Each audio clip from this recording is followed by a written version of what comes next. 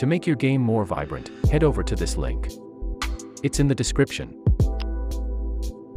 You will see download for desktop PC button. Press it and wait for the download. You can extract it to anywhere you like. After that, open the application.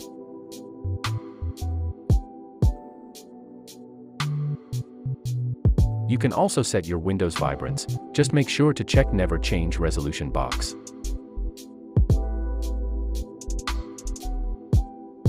Now, you can add your game manually, or you can follow my steps. Open Valorant or your preferred application, and wait for it to load. After that, you can exit full screen, or Alt-Tab. Head over to VibranceGUI, and press Add. Find your preferred application, and double-click on it.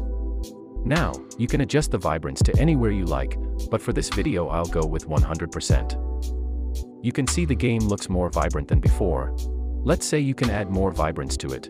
If you have NVIDIA, head over to its control panel.